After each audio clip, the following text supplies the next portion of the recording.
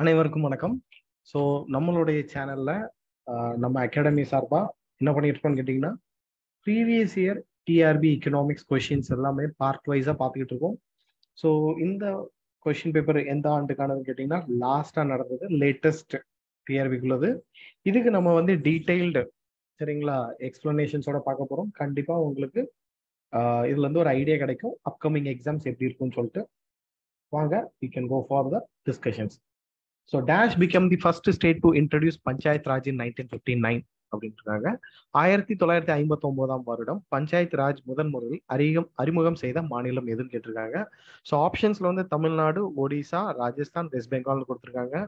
Answer பார்க்கறதுக்கு முன்னாடி first panchayat ராஜ்னா என்ன, இது எப்படி வந்து நடைமுறைக்கு வந்தது அப்படிங்கிறதெல்லாம் நம்ம டீட்டெயிலாக பார்த்துடலாம். எஸ், ஃபர்ஸ்ட் இந்த பஞ்சாயத்து ராஜ் அப்படிங்கிறது வந்து பார்த்தீங்கன்னா 3 ஸ்ட்ரக்சர்ஸ். இது வந்து அட்மினிஸ்ட்ரேஷனு. அதாவது பார்த்தீங்கன்னா இந்தியாவில் வந்து ஸ்ட்ராங் யூனியன் கவர்மெண்ட் இருக்கும் சரிங்களா, அப்புறம் ஸ்டேட் கவர்மெண்ட் இருக்கும், அப்புறம் லோக்கல் பாடிஸ் இருக்கும், முனிசிபல் கார்பரேஷன்ஸ் இதெல்லாம் இருக்கும்.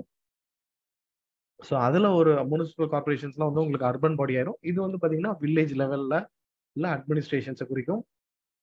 ஸோ பஞ்சாயத்து ராஜ் அப்படிம்பாங்க. ஜில்லா Parishad district level, black and panchayat சமிதிங்கிறது block level, அப்புறம் கிராம பஞ்சாயத்து வில்லேஜ் லெவல். ஸோ இது எதுக்காக இந்த சிஸ்டம் கொண்டு வர்றாங்க அப்படின்னு கேட்டிங்கன்னா, கவர்னன்ஸ் வந்து கிராஸ் ரூட் லெவல்ல வரைக்கும் ரீச் ஆகணும் அப்படிங்கிறதா இவங்களோட முழு நோக்கமா இருக்குது.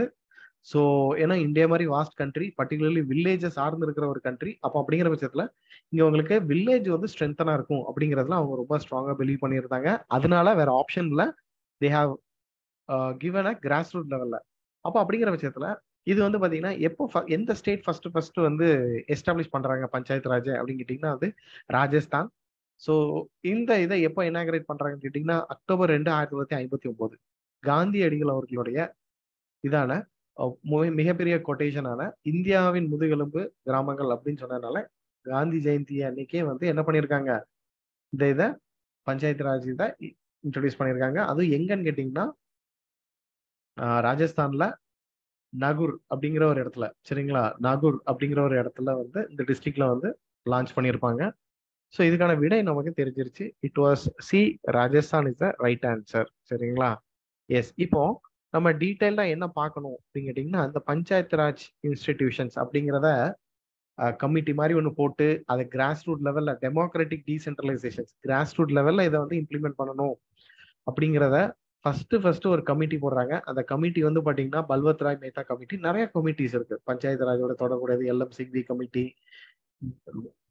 சரிங்களா. அந்த மாதிரி நமக்கு பல்வத் ராய் மேத்தா கமிட்டி 1957. இந்த கமிட்டி என்ன சொல்றாங்கன்னு கேட்டீங்கன்னா வந்து பஞ்சாயத்து ராஜை 3 டயர் சிஸ்டமா இன்ட்ரடியூஸ் பண்ணணும் அப்படிங்கிறாங்க. ஸோ அதான் நம்ம இங்க பார்த்தோம். District level, block level, village level. அது போக வந்து village panchayat should be constitute the directly elected representative. இப்போ நம்ம ஏரியாவில் உள்ள வார்டு கவுன்சிலரை நம்மளே சூஸ் பண்ற மாதிரி இருக்கு பார்த்தீங்களா, அதை எங்க சொல்றாங்க.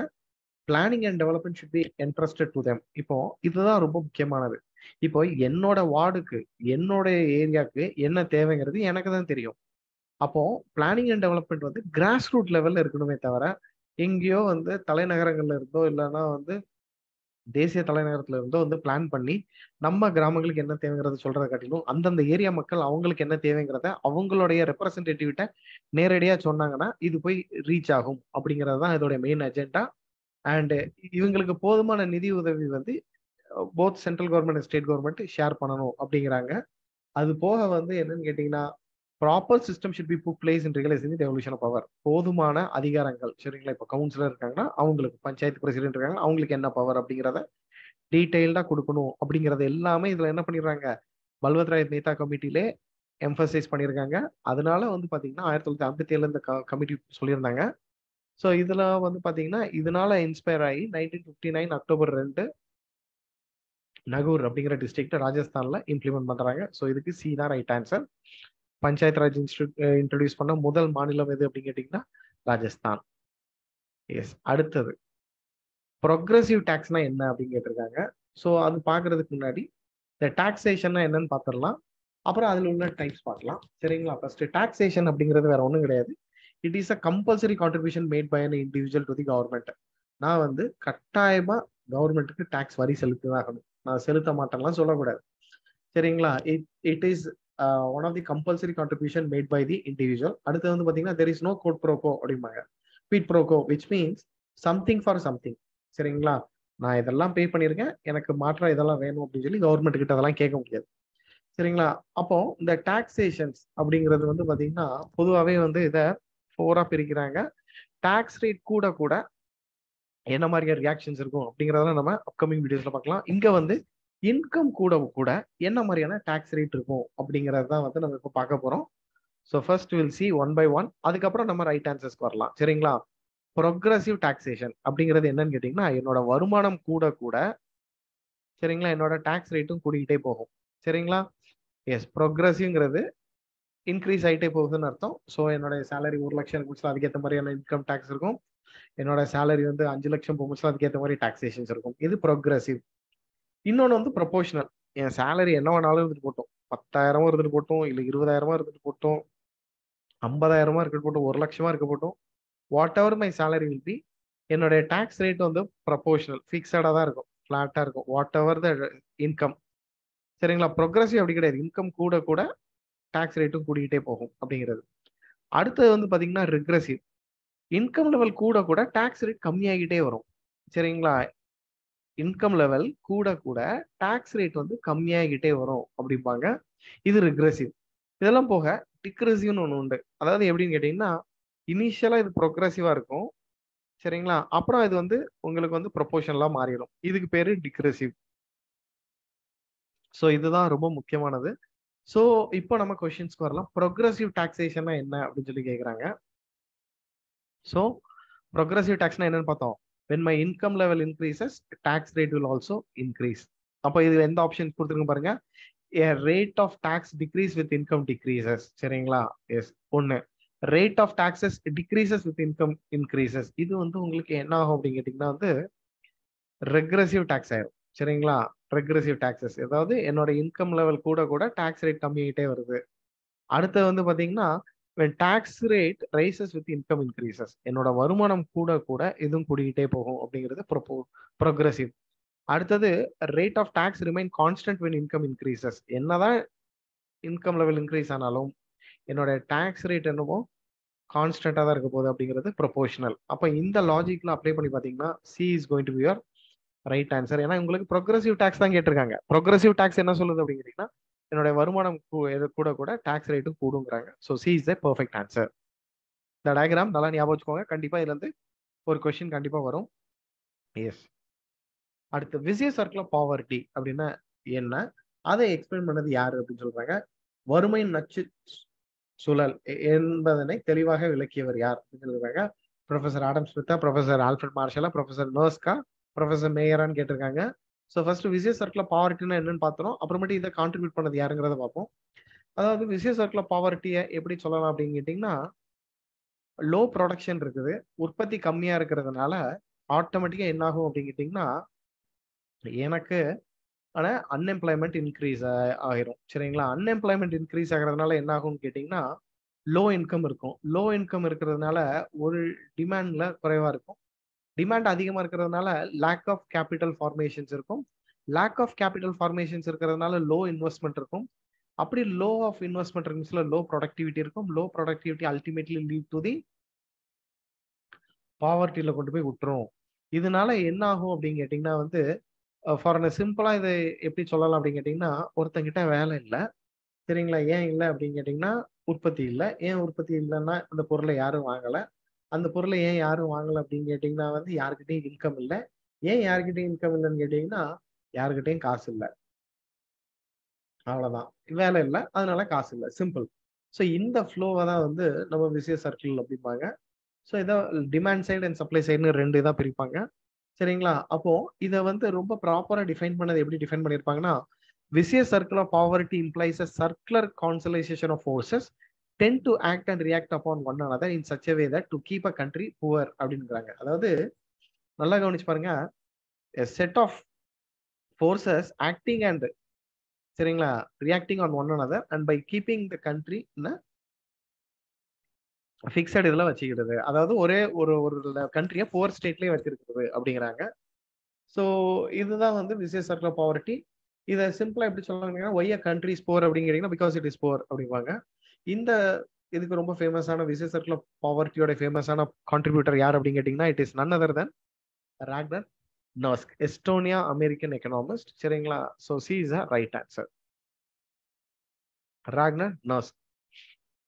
ஸோ அடுத்தது காஸ்ட் புஷ் இன்ஃப்ளேஷன் எதனால முக்கிய காரணம், ஏற்பட காரணம் என்னன்னு கேட்டிருக்காங்க. நல்லா ஞாபகம் வச்சுக்கோங்க. இன்ஃப்ளேஷன்னா ரைஸ் இன் தி பிரைஸ் லெவல் அபோவ் தி நார்மல் பிரைஸ் அப்படிம்பாங்க. சரிங்களா? பொருட்களோட விலை வந்து என்ன ஆகும்னு கேட்டிங்கன்னா அதிகரிச்சுட்டே போகும், வேல்யூ ஆஃப் மணி டிக்ரீஸ் ஆகும்.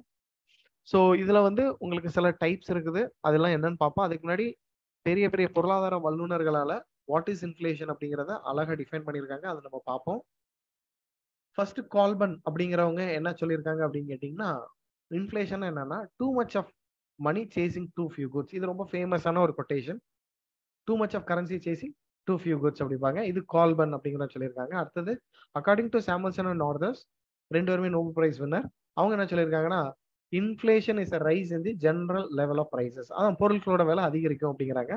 அடுத்தது அக்கார்டிங் டு மில்டன் ஃப்ரீட்மன் என்னன்னு கேட்டிங்கன்னா இது அதாவது மானிட்டரி எக்கனாமிக்ஸ் தந்தை என்று அழைக்கப்படுற மில்டன் ஃப்ரீட்மன் என்ன சொல்றாங்கன்னு கேட்டிங்கன்னா inflation is always everywhere and monetary phenomena அப்படிங்கிறாங்க. இது வந்து பாத்தீங்கன்னா யார் இதை வந்து வந்து ரொம்ப இந்த மூணுமே வந்து உங்களுக்கு எக்ஸாம் பாயிண்ட் ஆஃப் வியூல ரொம்ப முக்கியமானது, வெவ்வேறு டைமென்ஷன்ல சொல்லியிருப்பாங்க. சரிங்களா? அது போக இன்று ஜூன் 5ஆம் தேதி என்விரான்மெண்ட் டே மட்டும் இல்ல, ஜான் மேனார்ட் கீன்ஸோடைய பிறந்த நாளும் கூட. சரிங்களா? அவங்க என்ன டிஃபைன் பண்ணியிருக்காங்க அப்படின்னு கேட்டீங்கன்னா inflation is a result of excess aggregate demand over the available aggregate supply and true inflation starts only after the full employment அப்படிங்கிறாங்க. ஸோ இதுக்கான இது என்ன சொல்றாங்க கேட்டீங்கன்னா அக்ரிகேட் சப்ளை வந்து சரிங்களா ஃபிக்ஸடா இருக்கு. அப்போ அக்ரிகேட் டிமாண்ட் கூடும் பட்சத்துல ஏற்படுற நிகழ்வு தான் வந்து ட்ரூ இன்ஃப்ளேஷன் அப்படிங்கிறாங்க. ஸோ இதெல்லாம் வெவ்வேறு பொருளாதார அறிஞர்களால சொல்லப்பட்ட ஒரு வாக்கியம். ஸோ அப்போ இதை வந்து எப்படி பிரிப்பாங்கன்னு கேட்டீங்கன்னா demand pull inflation and cost push inflation அப்படிங்கிறாங்க. டிமாண்ட் புல் இன்ஃப்ளேஷன்ங்கிறது வந்து பாத்தீங்கன்னா பிரைஸ் லெவல் ரைஸ் ஆகும் எப்போ அப்படின்னு கேட்டீங்கன்னா when there is a aggregate demand increases, உற்பத்தியை காட்டிலும் சரிங்களா உற்பத்தியை காட்டிலும் தேவை அதிகரிக்கும் பட்சத்தில். சரிங்களா? ஒரு கண்ட்ரி வந்து 10,000 ரூபாய் ஒருத்தான பொருள் தான் உற்பத்தி பண்ணிருக்கு, ஆனா 20,000 ரூபாய்க்கு தேவை இருக்குங்கிற பட்சத்துல இந்த இடத்துல இருக்கிறதுக்கு பேர் வந்து டிமாண்ட் புல் இன்ஃப்ளேஷன் அப்படிம்பாங்க. ஸோ பாப்புலேஷன் கூடும் பட்சத்துல இல்லைன்னா உங்களுடைய வருமானம் கூடும் பட்சத்துல இந்த மாதிரியான இன்ஃப்ளேஷன் நிகழ்றதுக்கு அதிக வாய்ப்புகள் உண்டு, which is known as a demand pull inflation அப்படிம்பாங்க. காஸ்ட் புஷ் இன்ஃப்ளேஷன் அப்படிங்கிறது வந்து பாத்தீங்கன்னா நம்ம எந்த ஒரு பொருளை உற்பத்தி பண்றதுக்கும் நமக்கு ரா மெட்டீரியல் இதெல்லாம் தேவைப்படும். அப்போ அதோடைய பொருட்கள் விலை கூடும் பட்சத்துல உற்பத்தி பண்றதுக்கு தேவையான ரா மெட்டீரியல் மூலப்பொருட்களுடைய விலை கூடும் பட்சத்துல ஃபைனல் அண்ட் ஃபினிஷ்டு குட்ஸோடைய பொருளும் அதிக வாய்ப்புகள் உண்டு. So price level rises because of increasing cost of production. சரிங்களா? ஸோ இது வந்து காஸ்ட் புஷ் இன்ஃப்ளேஷன் அப்படிம்பாங்க. ஸோ அப்போ raw material, wage cost, fuel price இதெல்லாம் கூடும் பட்சத்துல உங்களுக்கு பொருட்களோட விலை அதிகரிக்கும். அப்படி கூடும் பட்சத்துல அதுக்கு பேர் வந்து காஸ்ட் புஷ் இன்ஃப்ளேஷன் அப்படிம்பாங்க. ஸோ இப்போ நம்ம கொஸ்டின்ஸ்க்கு வரலாம். காஸ்ட் புஷ் இன்ஃப்ளேஷன் எதனால இயங்குது அப்படின்னு சொல்லி கேட்குறாங்க. இதுக்கான இது என்னன்னு கேட்டிங்கன்னா வேஜ் இன்க்ரீஸ் ஆகிறதுனால. சரிங்களா? வேஜ் இன்க்ரீஸ் ஆகிறதுனால ரா மெட்டீரியல், அதாவது 4 ஃபேக்டர் ஆஃப் ப்ரொடக்ஷன் சொல்லுவோம்ல, லேண்டு, லேபரு, கேபிட்டல், ஆர்கனைசேஷன். அதுல லேபருக்கு நம்ம என்ன கொடுக்கணும்? வேஜ் கொடுக்கணும். அந்த வேஜ் கூடுறதுனால பொருளோட விலை அதிகரிக்கும். அதனால B is the right answer. ஏன்னா ரா மெட்டீரியல் கூடுறதுனால, ரா மெட்டீரியலோட பிரைஸ் கூடுறதுனால இது கூடும். ஸோ இன்கம் இன்க்ரீஸ் ஆகிறதுனால, டிமாண்ட் இன்க்ரீஸ் ஆகிறதுனால அப்படின்னு கேட்டிங்கன்னா உங்களுக்கு என்ன ஆகுது அப்படின்னு கேட்டிங்கன்னா இந்த இடத்துல வந்து அது டிமாண்ட் புல் ஆயிரும், டிமாண்ட் புல் இன்ஃப்ளேஷன் ஆயிரும். இது வந்து வேஜ் இன்க்ரீஸ் ஆகிறதுனால காஸ்ட் புஷ் இன்ஃப்ளேஷன் ஆகுது. So particularly wage is one of the reason for increasing in the cost push inflation. சரிங்களா? இதை டயக்ராமேட்டிக்கா சொல்றோம். ஸோ பாத்தீங்கன்னா இந்த ஒரு தியேட்டர் 100 சீட்டு தான் இருக்குது, ஆனா 200 பேர் லைன்ல இருக்காங்க. அப்படிங்கிற பட்சத்துல ஆட்டோமேட்டிக்கா டிக்கெட்டோட விலை அதிகமாக வச்சிருவாங்க. ஸோ அதனால இதுக்கு பேர் வந்து தேவை கூடுறதுனால விலைவாசி அதிகரிக்கும். இன்னொன்னு இங்க பாருங்க, இது ஹீலியம் பலூனு. இந்த ஹீலியமோட விலை வந்து $10 இருந்து $20 ஆயிருச்சு. அதனால அந்த பலூனோட பிரைஸும் $5 இருந்து $10 ஆயிருச்சு. சரிங்களா? $5 இருந்து $10 ஆயிருச்சு. ஸோ இது ரா மெட்டீரியலான ஹீலியம் விலை இன்க்ரீஸ் ஆகிறதுனால பொருளோட விலை அதிகரிச்சிருக்குது. இது காஸ்ட் புஷ் இன்ஃப்ளேஷன். எஸ். அது போக உங்களுக்கு வந்து கோர் இன்ஃப்ளேஷன், ஹெட்லைன் இன்ஃப்ளேஷன்னா என்ன அப்படிங்கிறத கமெண்ட் செக்ஷன்ல போடுங்க. The term NEO stands for NIEO என்பதன் விரிவாக்கம் என்ன அப்படிங்கிறாங்க. ஸோ அப்படின்னா என்னன்னு பார்த்துட்டு நம்ம ஆன்சருக்கு வரலாம். ஸோ ஃபர்ஸ்ட் நியோக்கு ஒரு விரிவாக்கம் இருக்கு. என்னன்னு கேட்டீங்கன்னா the new international economic order அப்படிம்பாங்க.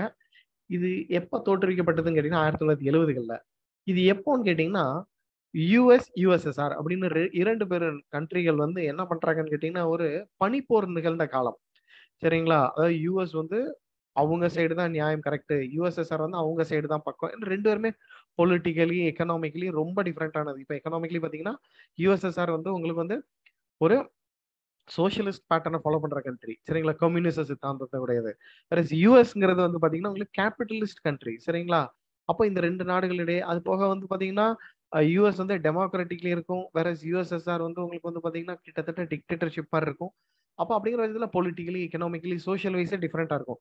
இப்போ இந்த கண்ட்ரியோட மற்ற கண்ட்ரிஸ் எல்லாம் யாரெல்லாம் யூஎஸ் சப்போர்ட் எடுக்க போறா, யாரெல்லாம் யூஎஸ்எஸ்ஆருக்கு சப்போர்ட் பண்ண போறா அப்படின்னு சொல்லி ஒரு கோல்டு வார் நிகழ்ந்த காலகட்டங்கள்ல United nation conference on trade and development அப்படிங்கிற ஒரு ஆர்கனைசேஷன் என்ன பண்றாங்கன்னு கேட்டீங்கன்னா 1964 ஸ்டார்ட் பண்ணியிருப்பாங்க. இவங்க என்ன சொல்றாங்கன்னு கேட்டீங்கன்னா ரொம்ப தெளிவா சொல்றாங்க. United nation conference on trade and development வந்து இப்படி ரெண்டு நாடுமே வளர்ந்த நாடு தான், பட் வளர்ந்து வர்ற நாடு வந்து பொருளாதார வளர்ச்சி அடையணும், அவங்களையும் கொஞ்சம் ஃபோக்கஸ் பண்ணணும் ட்ரேடு மூலமா. சரிங்களா? அதனால வந்து நம்ம அதை ப்ரமோட் பண்றதுக்கு என்னெல்லாம் வழி உண்டு, ட்ரேடு மூலமாவோ டெவலப்மெண்ட் அசிஸ்டன்ட் மூலமாவோ டெவலப்டு கண்ட்ரியை காட்டிலும் டெவலப்பிங் கண்ட்ரிஸ் தான் நிறைய இருக்குது. இப்போ உலகத்துல வந்து பாத்தீங்கன்னா G8 நாடுகள், வளர்ந்த நாடுகள் அப்படின்னு கேட்டீங்கன்னா G8 தான் இருக்கும். பட் ஆனா வளர்ந்து வர்ற நாடு அப்படின்னு கேட்டீங்கன்னா வந்து G30 இருக்குது, G20 இருக்குது, G33 இருக்குது, G77 இருக்குது. ஸோ இந்த மாதிரி அதுதான் நிறைய கண்ட்ரிஸ் இருக்குது. அப்போ வளர்ந்து வர்ற நாடையும் ஃபோக்கஸ் பண்ணணும் அப்படின்னு சொல்லி இந்த ரெண்டு நாடோடையும் சேராம புதுசா ஒரு ப்ரொபோசலை புட் ஃபார்வர்ட் பண்றாங்க. அதுக்கு பேர் தான் நியூ இன்டர்நேஷனல் எக்கனாமிக் ஆர்டர் அப்படிம்பாங்க. சரிங்களா? ஸோ அதுக்கான விடை என்னன்னு கேட்டீங்கன்னா new international economic order. So C is the right answer for this definition. சரிங்களா? ஸோ கண்டிப்பா உங்களுக்கு இந்த 5 கேள்விகள் போன டிஆர்பியில கேட்ட கேள்விகள் நிச்சயமா உங்களுக்கு பயனுள்ளதா இருக்கும்னு நினைக்கிறேன். ஸோ ரெகுலரா நம்ம சேனல் ஃபாலோ பண்ணிட்டு வாங்க. ஸோ கண்டிப்பா உங்களுக்கு டிஆர்பி பாஸ் பண்றதுக்கான அனைத்து உதவிகளும் நம்ம பண்ணிக்கிட்டு இருக்கோம். ரெகுலர் கிளாஸஸும் போயிட்டு இருக்கு. தோஸ் ஆர் இன்ட்ரெஸ்டட் கீழே கொடுக்கப்பட்ட அட்மிஷன் நம்பரை கான்டாக்ட் பண்ணி என்ரோல் பண்ணிக்கோங்க, சர்வீஸ் அடிங்க. All the very best, take care.